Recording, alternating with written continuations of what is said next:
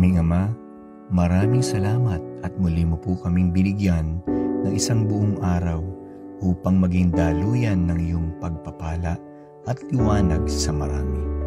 Salamat po sa pribilehiyong umabot at maglingkod sa aming mga kababayan at sa mas marami pang tao sa buong mundo.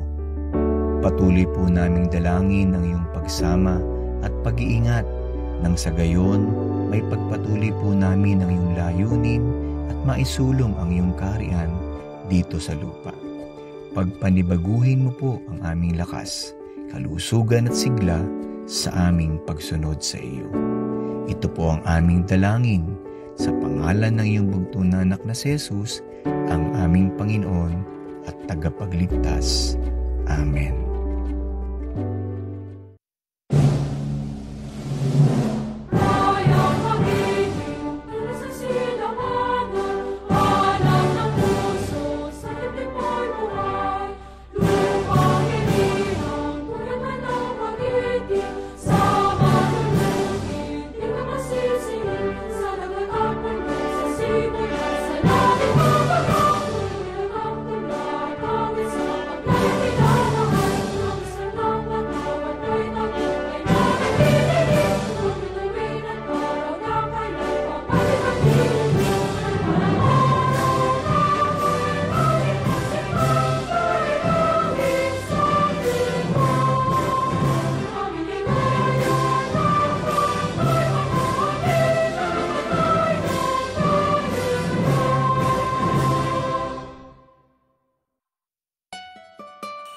This is DZOE TV Channel 11, a commercial TV station with 100 kilowatt transmitting power, owned and operated by Zoe Broadcasting Network Incorporated, with station license number BSD 02352020 MOD, issued by the National Telecommunications Commission, valid until March 11, 2023.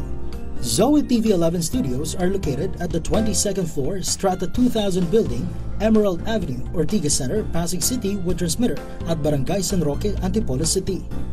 Zoe TV 11 operated and maintained by the following engineers and technicians, duly licensed by the Professional Regulations and Commission and the National Telecommunications Commission.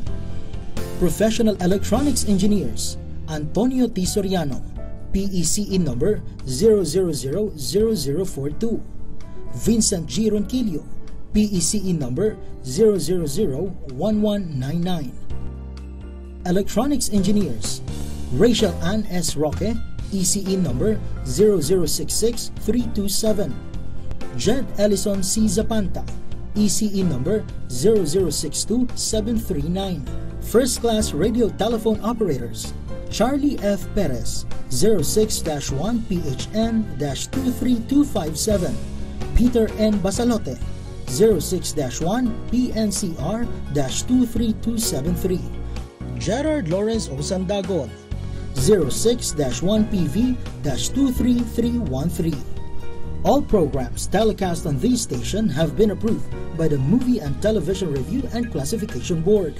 This is Zoe TV 11, now signing off.